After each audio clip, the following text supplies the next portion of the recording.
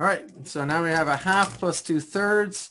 We're adding fractions, and we got to get a lowest common denominator. So we got to think, what does 2 and 3 both go into?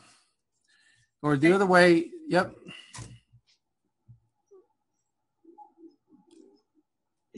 Yeah, or the other way is to think, okay, we can have 3 times 2 or 3 times 2. So the same kind of factors on the bottom.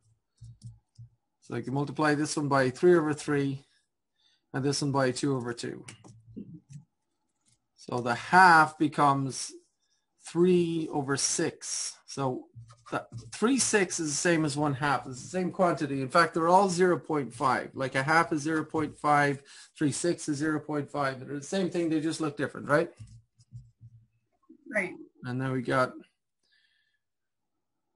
2 times 2 is 4/6. So we got 3/6 plus 4/6, and that's